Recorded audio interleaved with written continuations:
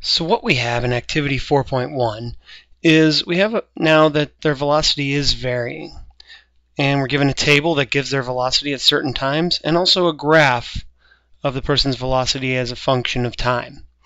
So what we're going to do is we're going to use this graph and the notion that area under the curve will give us the distance traveled in order to estimate how far this person has traveled.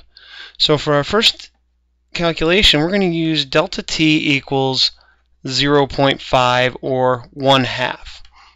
So what we're going to do is we're going to break up our t-axis into 1/2 second intervals.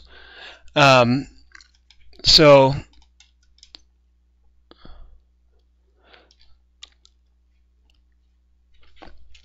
we need to now figure out how to estimate the area under the curve. And there's several different ways.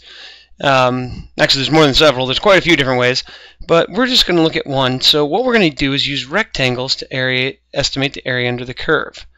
So I'm going to draw a rectangle here. All of them will have the same width. That's our delta t equals 0.5. I'm going to draw another one up to the function and then across until I hit 1.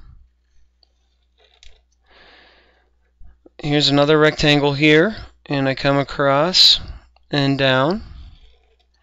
And I'm going to draw one more rectangle here. So what we can see is breaking up the interval from 0 to 2 with a delta t of 0.5 leaves us with 4 rectangles to estimate the area. So what I need to do is figure out the area of each of these rectangles. Now, notice each of them has a width of 1/2. And so what I really need are the function values at these points. And notice that these are the left-hand corners of the rectangle. So this is known as a left-hand rule or a left-hand sum. I could have just as easily used the right hand and drawn the top of my rectangles that way. So I've got a delta t of 1/2. So that's the width of all 4 rectangles. So now, instead of just multiplying each of them by 1/2, I'm going to use parentheses so the 1/2 will get distributed.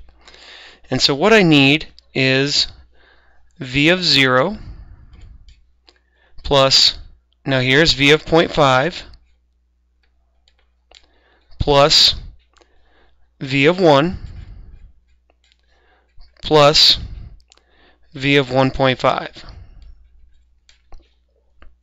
Notice I don't use 2 because that would put me all the way up here and that would make another rectangle. We only have 4, so there's our 4 heights.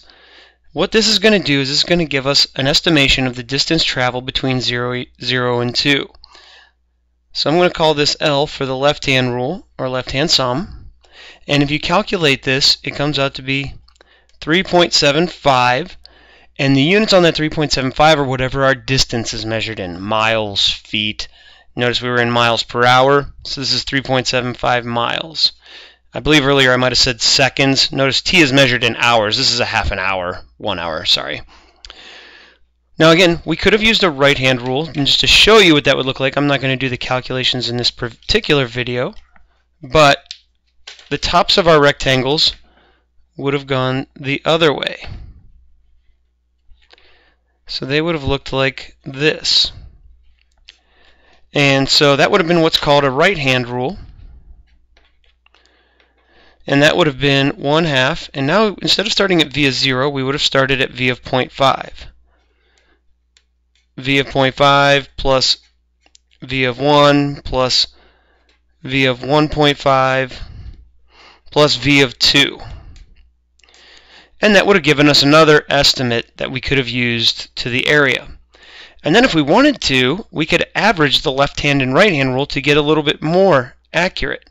So these are all ways that we can estimate. I just decided to do a left-hand rule for this particular video. Now, how can we get a better estimate than even just estimating between 0 and 2? We can use more rectangles. Notice we have the data to go with a delta t of 0.25.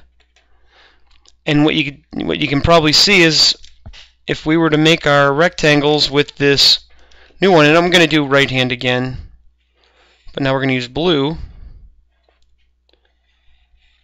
I am going to get a little bit better estimate of my area because it can account for more of the curvature.